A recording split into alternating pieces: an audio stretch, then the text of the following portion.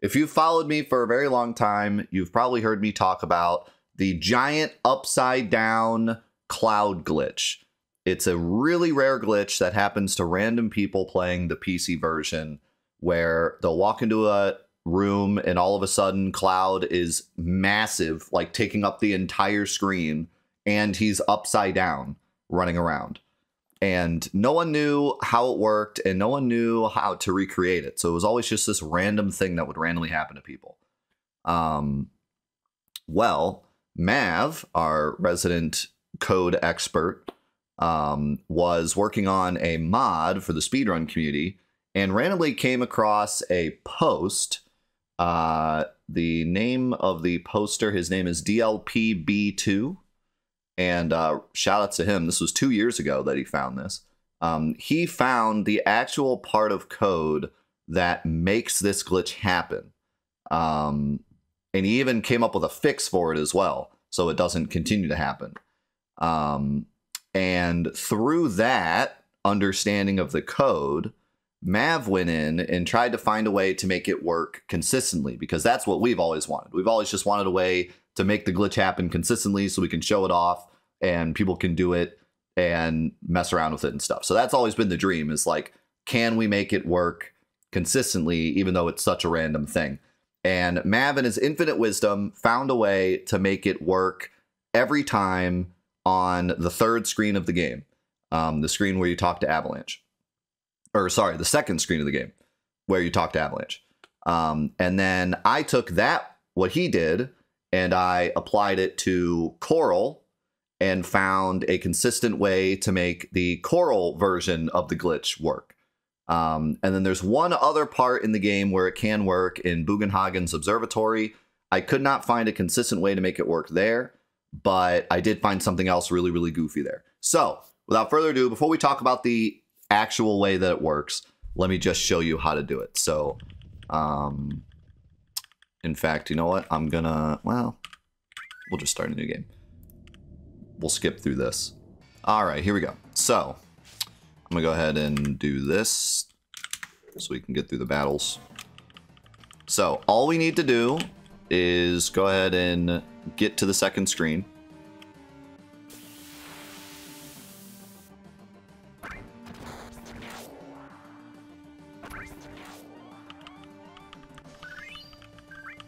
Here we go. And then we're going to talk to Avalanche.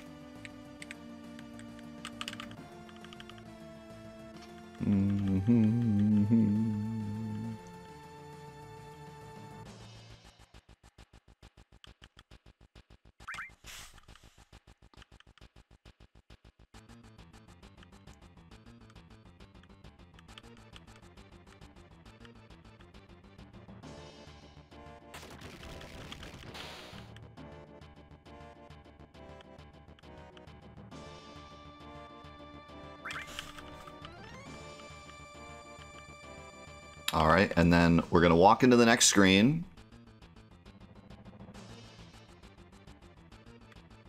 Now we're going to turn around and go back to Avalanche screen. Then we're going to go back to the third screen and get into a fight.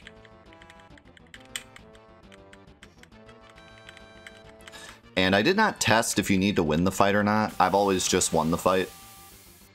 There's a chance you could just run away, but I did not test that.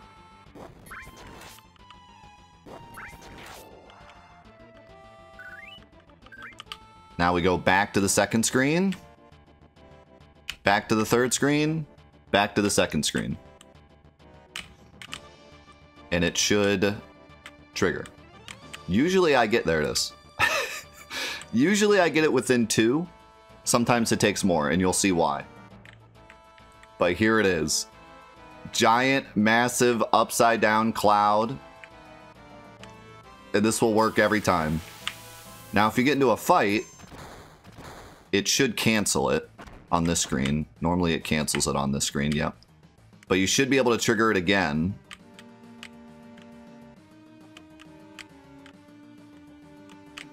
Usually. Perhaps not this time. You will see why this trick is so random. There it is again. So, you'll see why it's so random when we talk about why it works. But from my testing, if you go to the third screen, get into one fight, and then go back and forth, you will always get it within like 3 or 4 times. I usually get it on the second try. So, but there you go. Consistently works here. Now, I will show you what I found on Coral.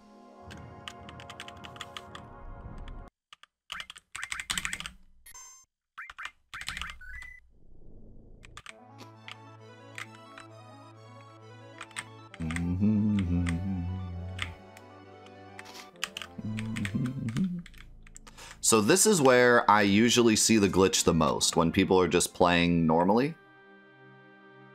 You know, I'll just be watching people play through the game on streams, and I will see this randomly happen to people. And it's usually this screen. I've never actually seen it happen to someone casually on that second screen. And it's happened to me casually in Bugenhagen's observatory once before in the past.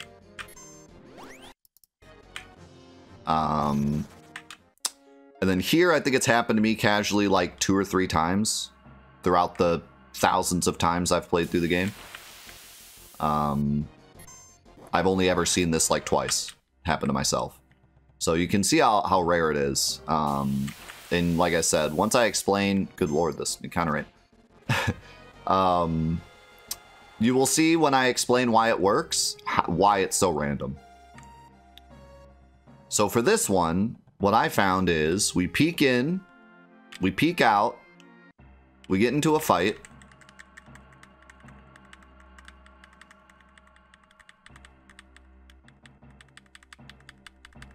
Of course, now it's not going to give me a fight. I might play with that later, Mavic, because I do want to see a little bit more, like, when it's actually changing to the right number. Peek in. Now, in my testing, what has worked the best for me is get into another fight. So 2 fights. Peek in, peek out, get into a fight. Peek in, peek out, get into a fight. Is what worked the best for me.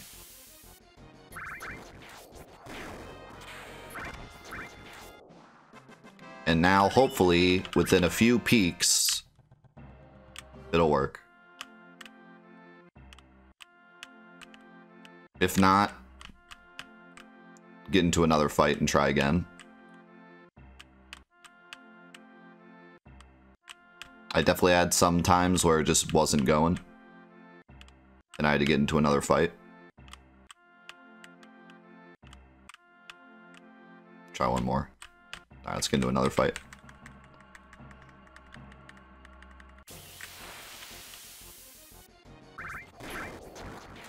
Yeah, that's why I kind of want to look into, like, the actual memory, too, because, like, when is it actually changing the numbers, you know?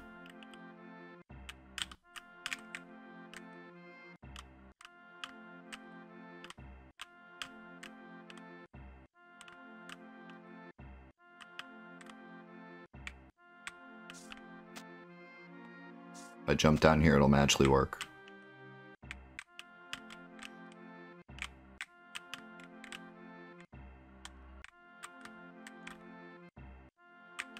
There it is. So you can see how random this is. You know, I walked in like 7 or 8 times before it finally popped. So very strange.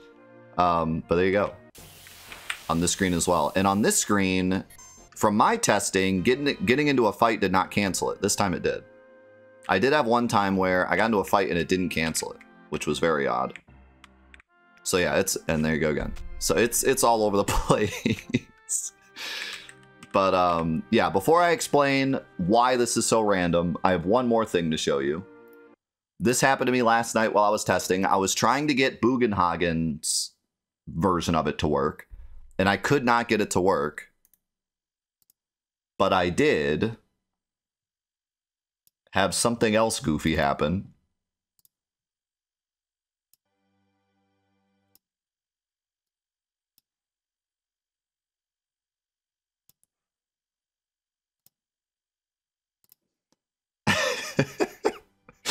So this could also affect other models in the scene. So this time it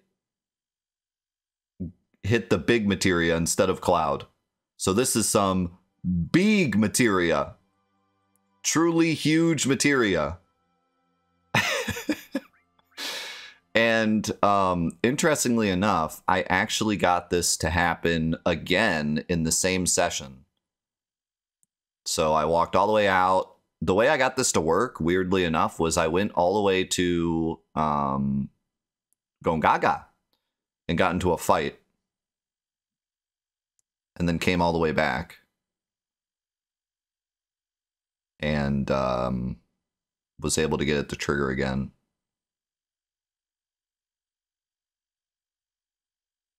I think it was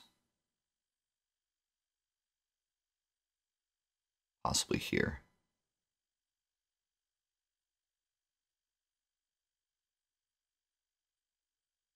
Nope. Somewhere in here.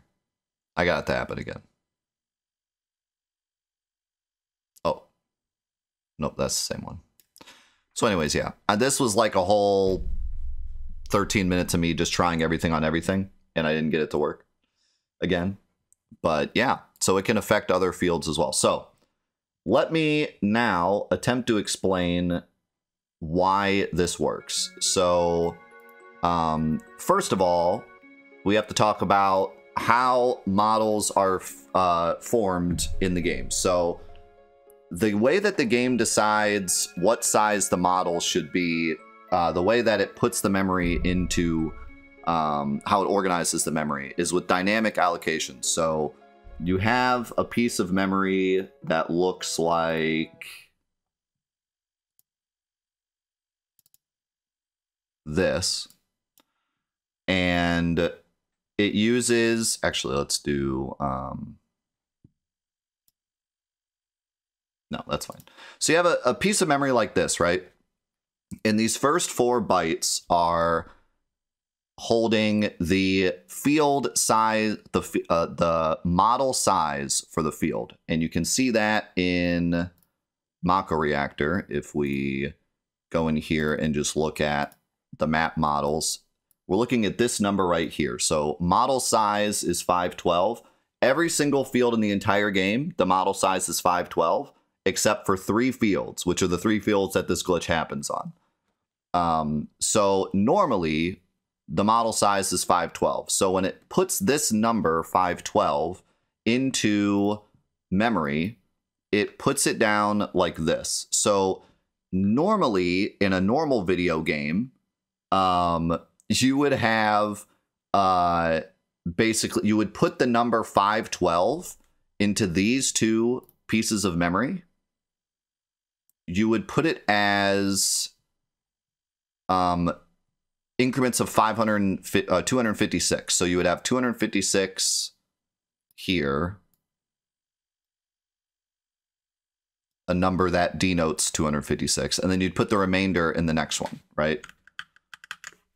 But for whatever reason, Square Enix decided they didn't want to do that. So instead of doing that, they came up with this really weird way of displaying numbers, in that basically 512 is denoted as these 3 numbers, 35, 31, and 32, and then 2 zeros to take up 4 bytes of memory. So you can see 5, 1, 2. So this is 5, this is 1, this is 2. It's being displayed as ASCII text and then being converted to hex because they use hex for Final Fantasy VII. So the 3 at the beginning of each number is denoting that it's a number and nothing else. So the code sees that and says, okay, it's a number, and then it takes the next number, right? So there's a problem with this though. They need the code to only read these 4 bytes, because this is, you could call it garbage memory, but basically this is just other memory that's being used because it's dynamically allocated. So all of this memory is was used for something else. And then, in fact, there was 10 of these numbers originally, but then when the game went to read the number 512, it overwrites 4 of those pieces of memory. So this used to be 10, but then it overwrote with these 4 numbers and then left these numbers alone, right? So the problem is we need the game to only grab these 4 bytes and not these ones, right?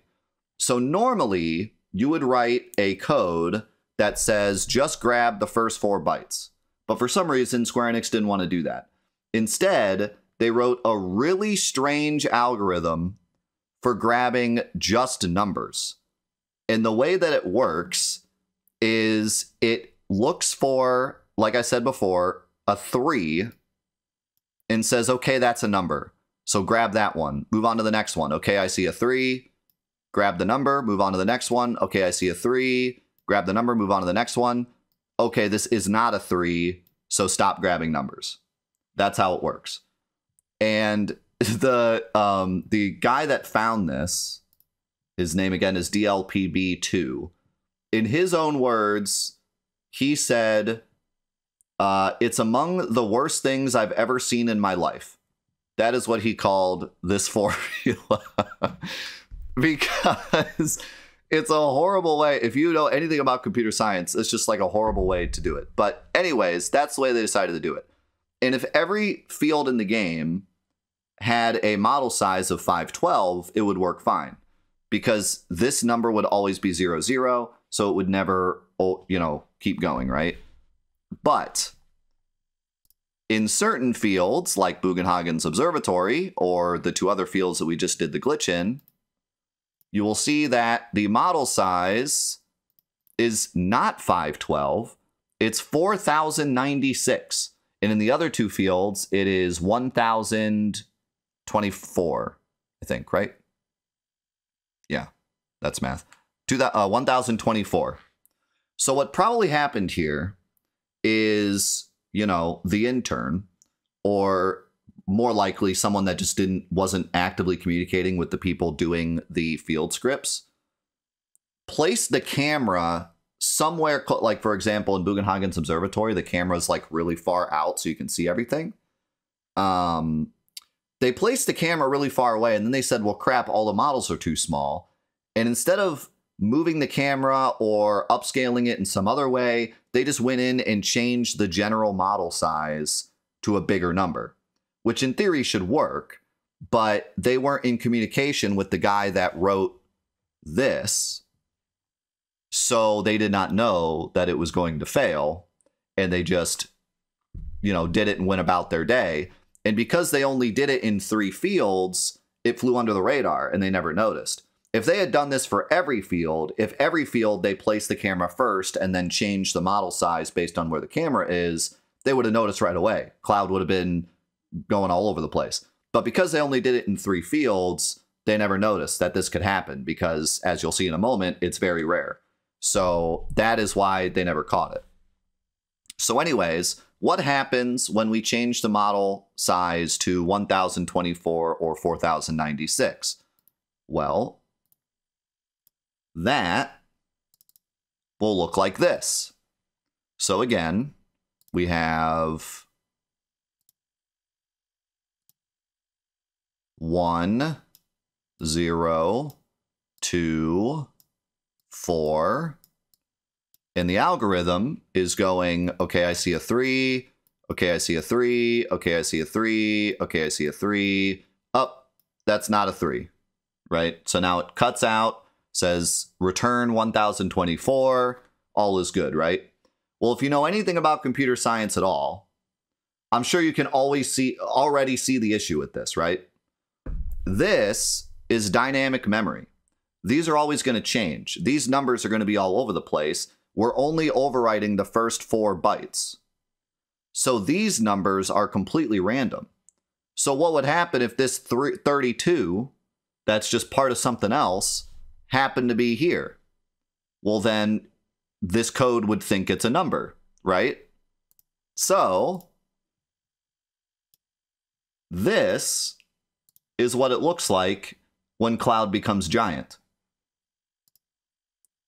It's on a field where it's originally 1024. But then, we have 3 numbers in a row that all start with 3. So now it's going to read the number 1,024,752 instead of the normal 1,024. So it's going to try to set the model size of every model in the field to 1,224,752. But what actually happens is that number is way too high. So when the game tries to set that for the model size, it can't. And it underflows and becomes something like negative 10,000. So at the end of the day, we get this, where Cloud is at negative 10,000 size. So he's flipped upside down and blown up to a giant size. So that is how it works. And that's why it was so rare and happened to people randomly playing the game. Because these numbers need to be, just happen to be numbers that start with 3, which is really rare. But if you do just happen to walk into this field and these 3 numbers or 4 numbers or maybe even 2 numbers happen to be starting with a 3, the number can get too big and end up underflowing. So that is how this crazy glitch happens. I hope that in the future I can find a consistent way to make it happen in Bugenhagen's observatory, because I think that's the funniest looking one. But we now have a consistent way of doing it on Mount Coral, and we have a really consistent way of doing it at the start of the game. So the next time you start a new game, feel free to try this and look at the goofiness that is giant upside down Cloud. Cloud's model is actually still, like, his hitbox is still the same size. We can't like use this to skip anything or anything.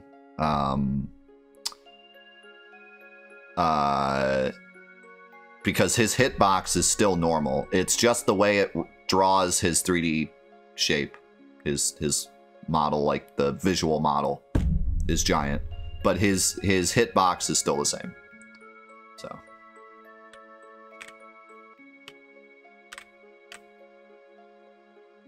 Can actually turn off battles. So we can just run around.